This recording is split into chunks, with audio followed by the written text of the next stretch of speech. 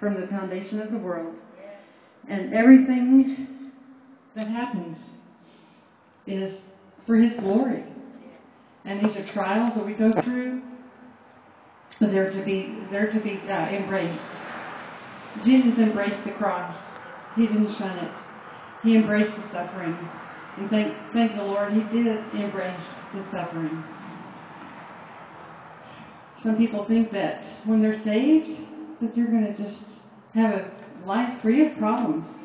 And maybe that's what some people come for. They think life is just going to be like a bowl of ice cream and we're going to have no more problems. But that's not the whole purpose for why we live. We live to do God's will. We live to perform the will that He had for us from the day that we were conceived. And it's our job to align ourselves up with His will and His way. So He miraculously provides for our provision, for where we live, eat, clothes. Don't worry about what you eat or your clothes that you wear, because He cares for the lilies of the field. He cares for the sparrow that falls. He cares for every little thing. And so surely He's going to care for His children.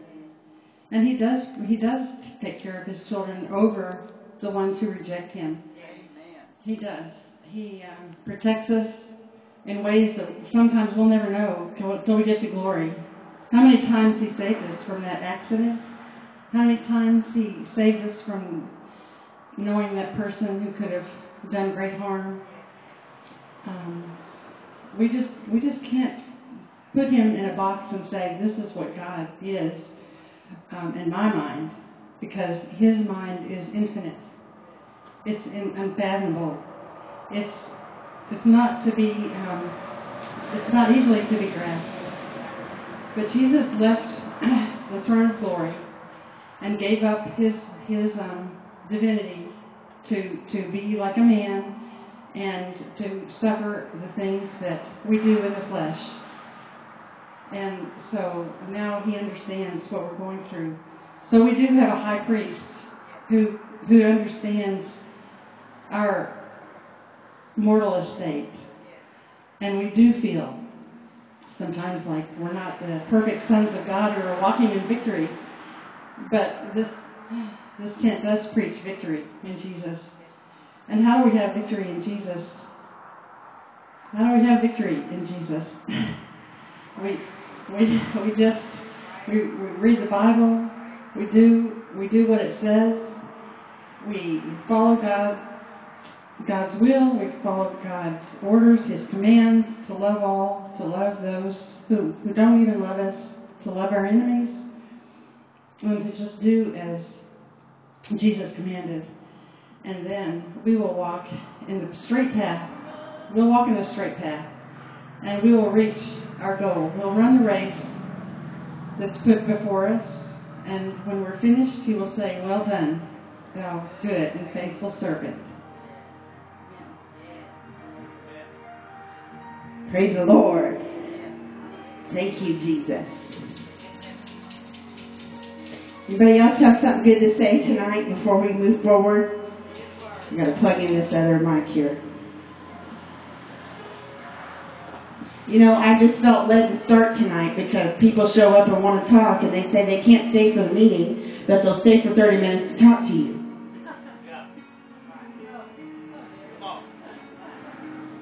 That's all I'm going to say about that. If I would have stood there and talked to them for 30 more minutes, they would have stayed. But since I wanted to have service, they don't have time for that. Why don't you just go ahead and spit in the Lord's face? That's what they're doing. I don't care what you're on your way to do. When you see this tent and you are drawn, there is a reason. And it might not be the reason that is in your mind. It might be a different reason. And I'm not just saying it is a different reason. It is a God reason. Praise the Lord. And I'm just rebuking that spirit. Because it follows me everywhere we go. Praise the Lord. And it might have seemed like I was mad. And I am mad at the enemy. But the enemy is not some creepy crawly guy out there with the red cape and horns.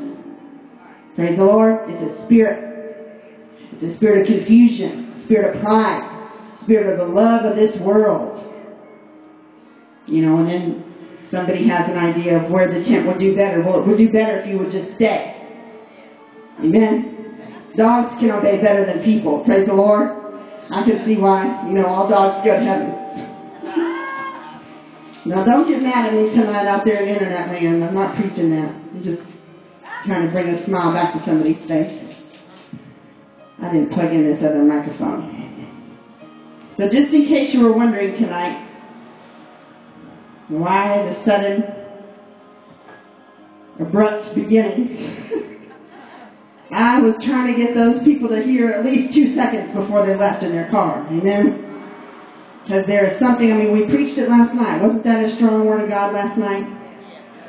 About just reverencing the holiness of coming together as God's building. We are His building. Amen. We're His house. Praise the Lord. We're His dwelling place. And when we come together, there's something powerful. There's something healing. Amen. There is that great power of God that dwells amongst His building, in His building, which is His people. Praise the Lord. The Bible said, how good and how pleasant is it for brethren to dwell together in unity. Thank you, Jesus. Audrey, did you want to say anything? Did you want to testify? Praise the Lord. Where did you put that other mic, Brother Dennis?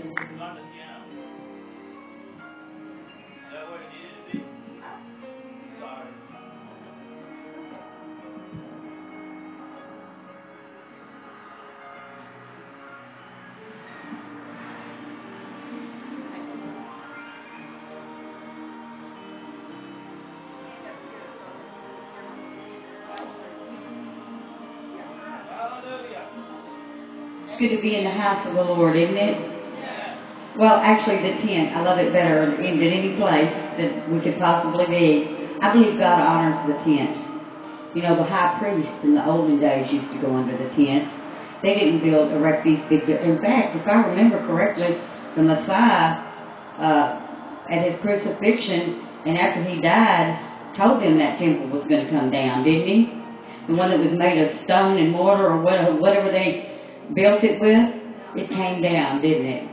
Yeah.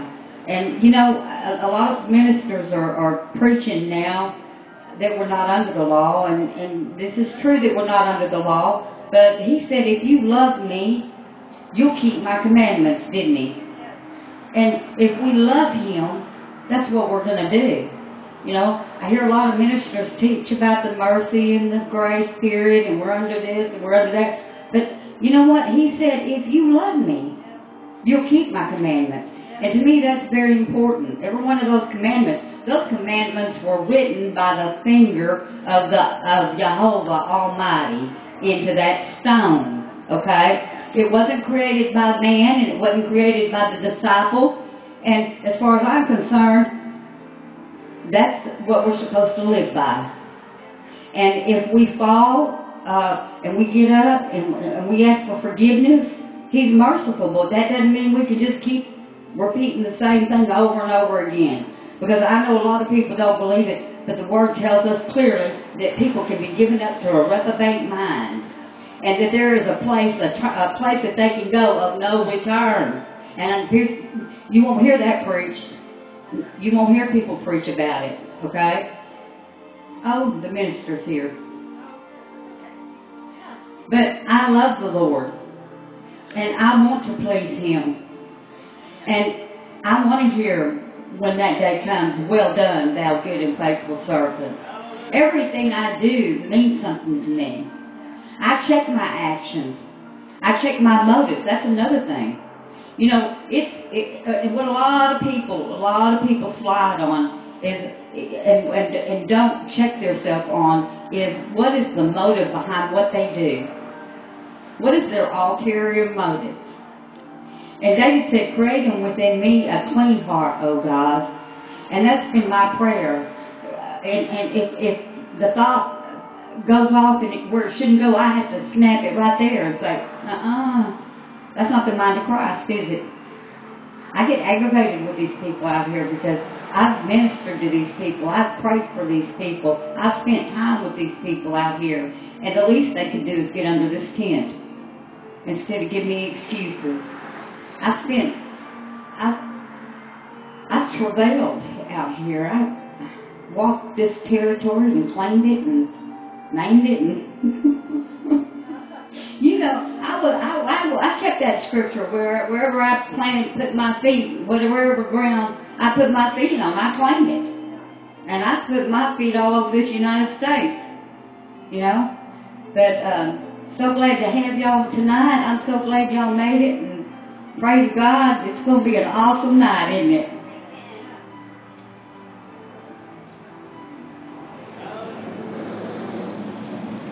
Praise the Lord. Let's put it on the pulpit song. Thank you. Thank you, Jesus.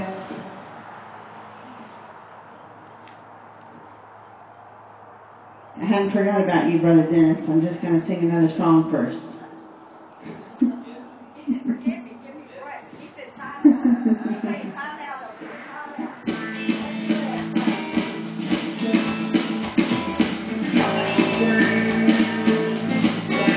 Got another one up here.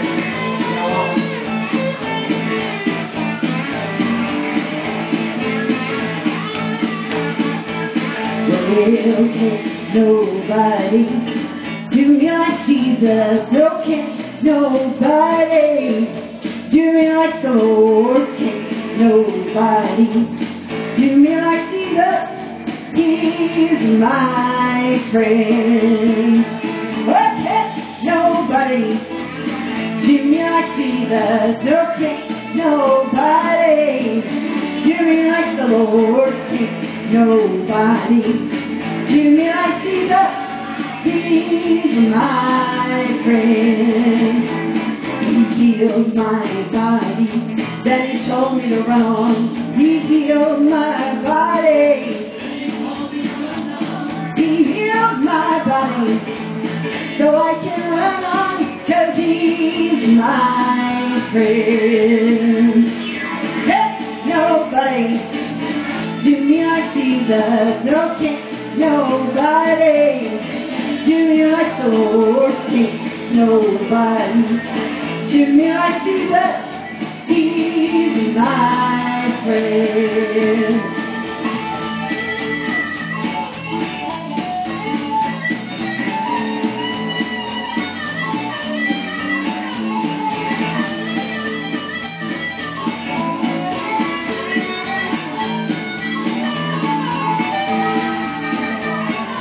Saved my soul, put my name upon the roll. He saved my soul, put my name upon the roll. He saved my soul, I know I'm on the roll, 'cause He's my friend. He filled me with the Holy Ghost, then He told me to run. He filled me with the Holy Ghost, then He told me to run on. I'm filled with the Holy Ghost. That's why I'm running, 'cause He's my friend. Can't nobody do me like Jesus. No, can't nobody do me like the Lord. Can't nobody do me like Jesus. He's my friend. Can't nobody do me like Jesus. No, can't nobody do me like the Lord. Nobody do me like Jesus. He's my friend. He's my friend. Somebody say, thank you, Jesus, for being my best friend. Hallelujah. Thank you, Lord. Come on up here, Brother Dennis, and say something good for Jesus. Hallelujah.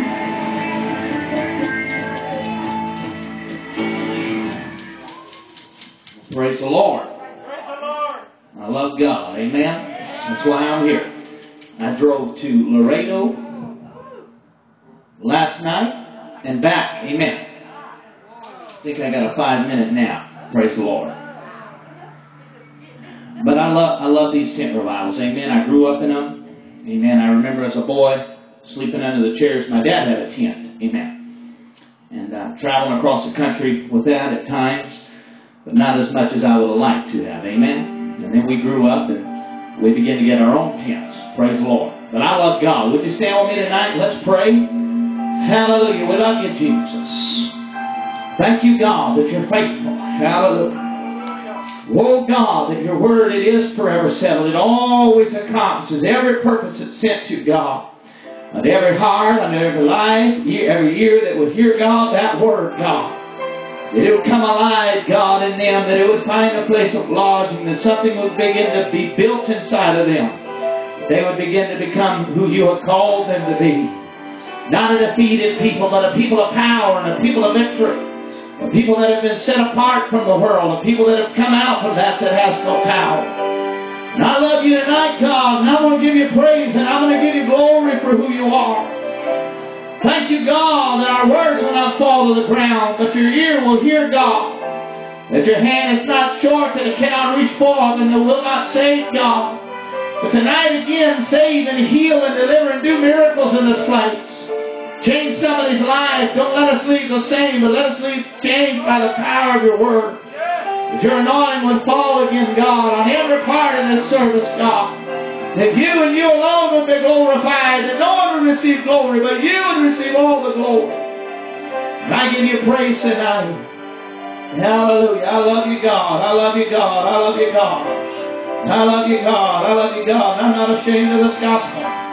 Let the world know I love you, God. I love you, God. I'm going to give you praise. I'm going to give you glory. Hallelujah. I'm going to try to sing this song. If you know it, help me sing it, all right? Touching Jesus is all that really matters. Hallelujah. And my life will never be, I'll never be the same. Now it is only one way I can touch him. Hallelujah. I must believe when I call on that name. Touching you, Jesus, that's all that really matters. And my life will never be, I'll never be the same. That is only one way I can touch you. I must believe when I call that name. Touching you, Jesus, you're all that really matters. Oh God, be glorified, be glorified, be glorified. Hallelujah. Have your will, have your way. Move by your Spirit, God. Hallelujah. We love you, God, tonight. We're giving you all the praise. We're giving you all the glory for all you have done, God. We're not who we used to be, and old things are passed away, and all things are becoming new. Hallelujah. We're walking out of what we used to walk in, and we're walking into that kingdom of God. We're walking out of darkness. We're walking in the light. We're walking into our miracle. We're walking into our healing. We're finding our deliverance in what you have said, God. That our ear truly would hear what that Spirit of God is saying, that we wouldn't hear every other voice. God, that we'd hear your voice alone. And we begin to follow you, follow you, follow you. That we would only declare what you have declared. That we would only do what you are doing. Hallelujah. We're going to give you praise. We're going to give you glory. Oh God, let somebody hear our voice tonight and let somebody be saved. Let somebody come out of darkness. Let somebody come into the light. Let somebody receive their miracle. Let somebody be healed. Let somebody be delivered. Let somebody hear your voice tonight, God. Let somebody hear your voice tonight, God. Let them come out of the grave. Let them come out of death. Let them come out of darkness. Let them find you. Let them find you, God. And somebody would call on your name, oh God, and that they would be saved. And we're going to give you praise. We're going to give you glory tonight for who you are. Hallelujah.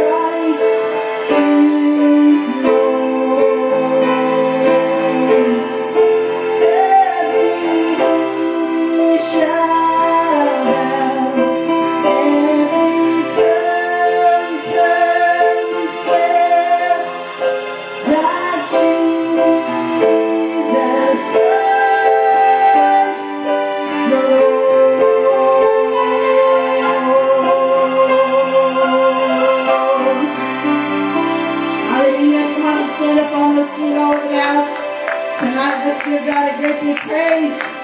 Hallelujah. Come on, let's stand up.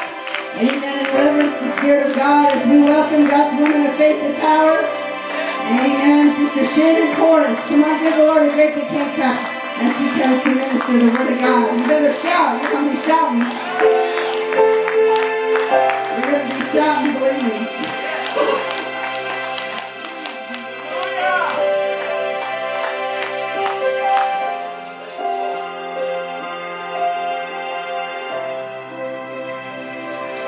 Let's just reverence the Lord right now. I feel Him in this place.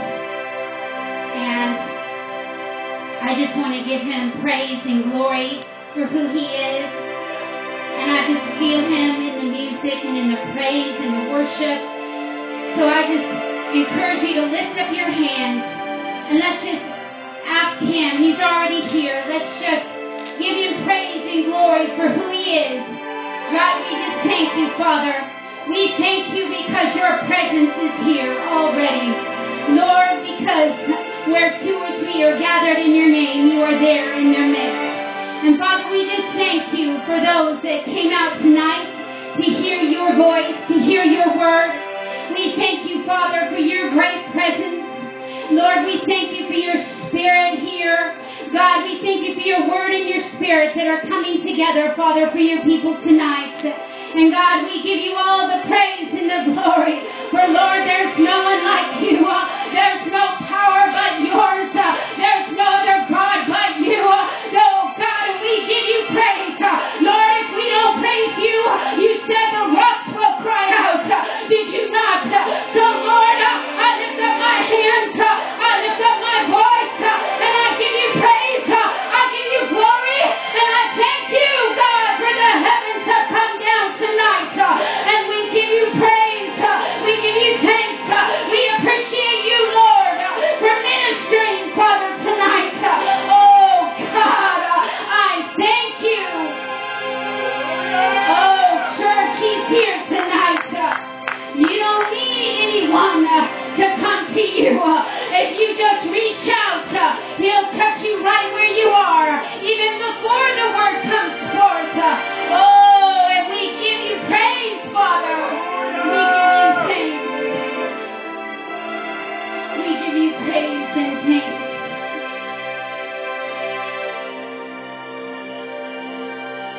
I just want to sing this little song. I like this song because every time I hear it,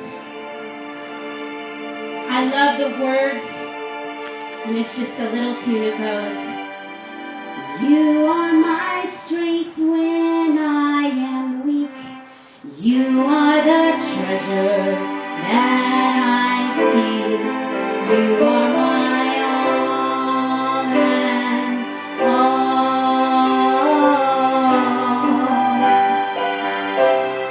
When I fall down, you pick me up. When I am dry, you fill my cup. You are my all and all. Jesus,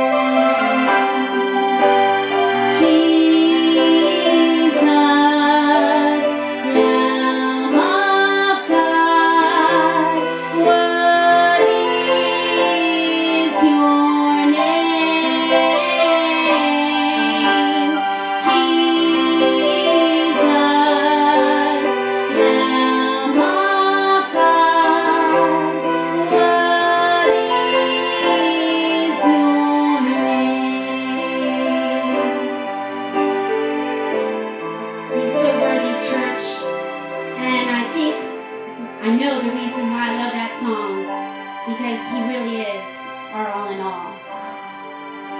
And I couldn't come up here and speak or do one thing without him.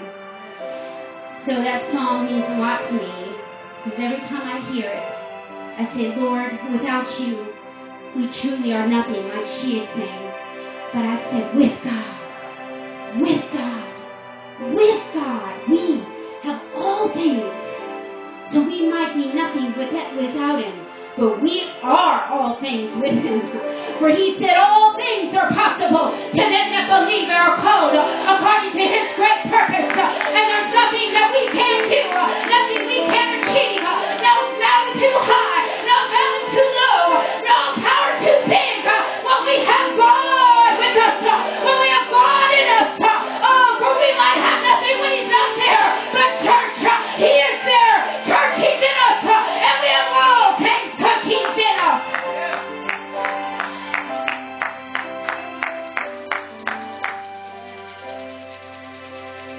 So I hope tonight you brought your Bible, but if you didn't, that's okay, because I'm going to read to you.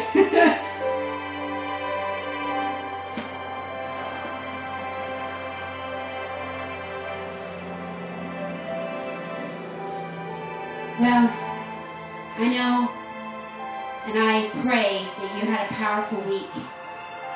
I know I did. And I thank God for each day that he gives me. And you know, I was sharing this with my husband on the way up here. And this is just a little thing. It really doesn't have anything to do with the word. But, sometimes we're so focused on what we're looking for God to do that we miss the little things that happen in our daily walk, in our daily life. And I think that it's high time that we begin to recognize and realize those things. And this morning, I was going to work, and I was looking at my car to make sure it was locked, and I had a drink in my hand, and I dropped it, and it fell on the asphalt, and the glass went everywhere. So I bent down to get the glass, and this man comes walking right at the same time, and he says, I have a bag that we can put the glass in. So he bends down to help me. And I said, oh, well, I don't want you, because I was thinking, I don't want him to be late. So I said, don't worry about it, I'll just throw the bag away. He said, no. He said, let me help you. And he got down and he helped me. And as I began to go back to work, I realized, I said, Lord, I said, thank you. I said, that isn't what people would call a miracle. But church, I realized right then